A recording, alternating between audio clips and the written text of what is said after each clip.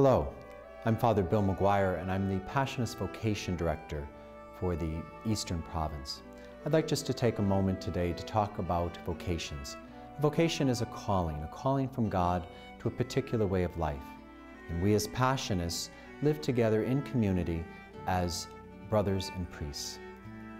We all know in this current environment, this culture, how difficult it is to recognize that calling from God.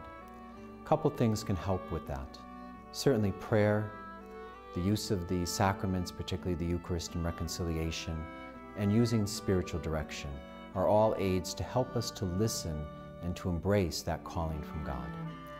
If you think you would like more information about us or our way of life, please contact me at 860-760-9756 or by email at spoc-vocations@cpprov.org, or you can write me at Holy Family Monastery, 303 Tunxus Road, West Hartford, Connecticut, 06107.